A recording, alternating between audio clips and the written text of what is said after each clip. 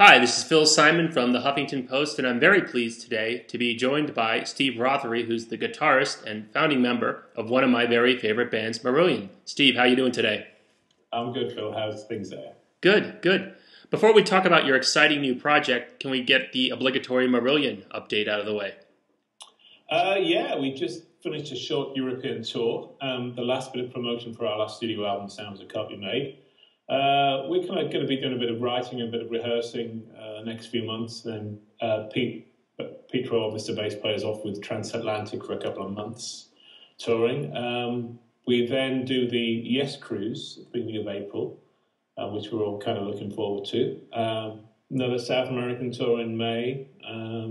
Maybe some other shows in the summer we haven't heard. But while Pete's away, I'm going to concentrate on this solo album. Great. Well, let's talk a little bit about it because it's been something you've been thinking about now for a few years.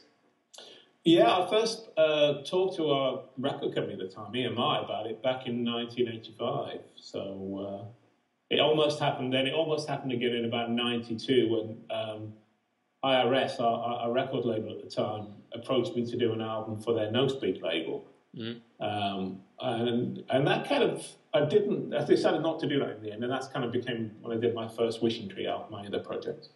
But yeah, this is kind of all instrumental, some progressive rock, but it's quite sort of cinematic as well. It's not just a kind of a prog record. But yeah, it's coming together. It's called The Ghosts of Pripyat. It's being financed through Kickstarter. We've launched the Kickstarter official campaign yesterday, actually on my birthday, with a target of £15,000 over 60 days, and we reached that within 24 hours. So an amazing result and a lot of excitement, really. I got the idea because I did a guitar festival in Bulgaria last month, which I had to write a lot of music for, and it turned out so well that I thought I should make an album out of it. Mm-hmm. So talk a little bit about why Kickstarter, because crowdfunding sites have really taken off and different musicians have used different sites like Kickstarter, like Pledge Music. Was there something specific about Kickstarter? I think for me it's the most sort of, I don't know if it's a high profile or if it's just the way that it runs seems very well organised, maybe compared to some of the other crowdfunding. Obviously, we kind of go right back with crowdfunding all the way back to sort of 97. We're one of the first people to use it as a concept. But yeah, I've just kind of been impressed with how Kickstarter operates. And so far, it's working really well. Mm-hmm.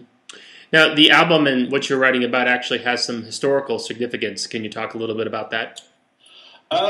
Yeah, I mean, the title track, which is probably the only idea that's not really written yet, but I have one section for it which took me down this particular path. It's a piece of music that sounds a bit like a haunted children's fairground. And I looked online for inspiration for images that this could kind of work with, and I found this abandoned fairground in Belgium, first of all, that was quite interesting.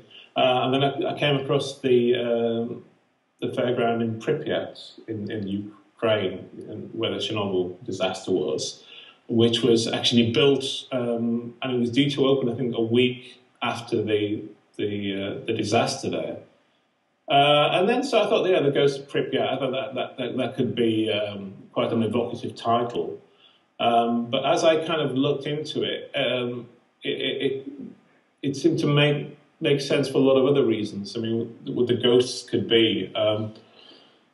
When this happened, they sent in 800,000 engineers and firemen and soldiers to try and clear up the contamination from the disaster. And they stripped thousands of kilometers of land off its topsoil, deforested the woods, etc.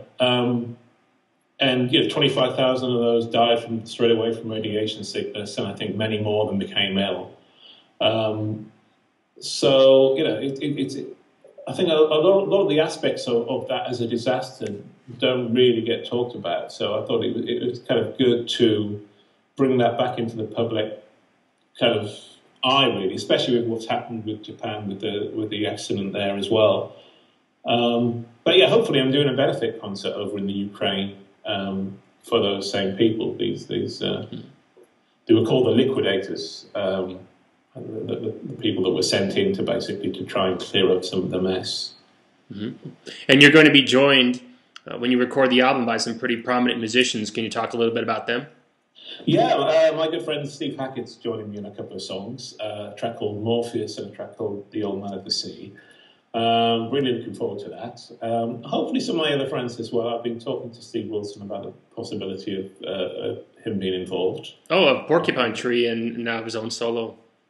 Yeah, Okay. I mean, maybe to mix, maybe to do some other stuff. I don't know. It might happen, it might not happen. It seems like he mixes and remasters everything these days. Yeah, Steve is the custodian of prog, really. I don't think he ever sleeps. Yeah, he's a good friend of mine as well. So, like I say, it might happen, it might not. But I think it'd be fantastic. What I'd really love is to have the three of us on a track. So we all sort of take it in turns to do something. I think that could be really cool. I'm seeing him in a few weeks. I'll try and convince him. Well, great. Well, congratulations. The Kickstarter project has already been very successful, but as you know, there's no real limit. Exactly, yeah. It's still got 56 days to go, so who knows where it'll finish up. But it's a very exciting time. I've done various other projects over the years, but nothing with this kind of level of profile. So yeah, it's going to be fun. Well, best of luck with it, Steve. Cheers, thanks. Okay.